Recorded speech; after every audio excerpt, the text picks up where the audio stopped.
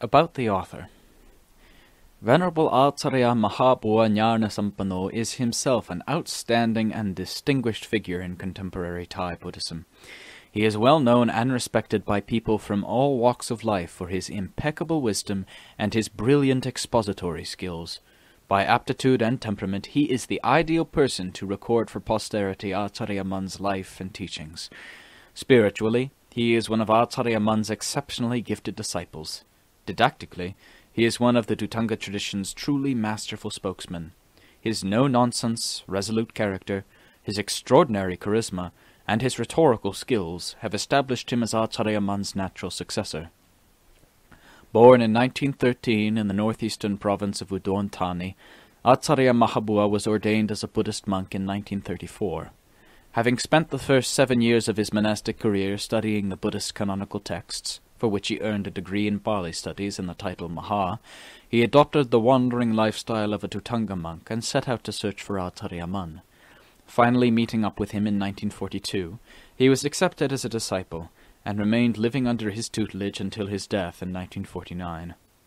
In the period following Acharya Mun's death, Acharya Mahabua, by then fully accomplished himself, soon became a central figure in efforts to maintain continuity within the Dhutanga Kammartana fraternity, and so preserve Acharya Mun's unique mode of practice for future generations.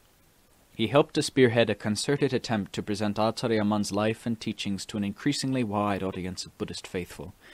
Eventually, in 1971, he authored this biography to showcase the principles and ideals that underpin Dhutanga Kammartana training methods and inform their proper practice.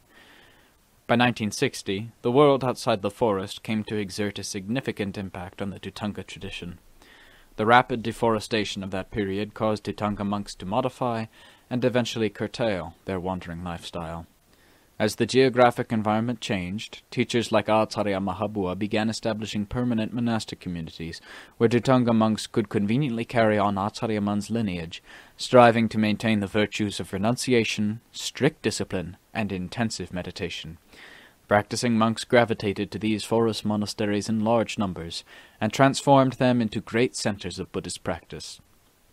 At Wat Ba Bantad, Acharya Mahabua's forest monastery in Udon Thani, a religious center arose spontaneously, created by the students themselves, who came for purely spiritual motives in hopes of receiving instruction from a genuine master. In the years that followed, the many Western monks who came to Acharya Mahabua were able to share wholeheartedly in this unique religious experience.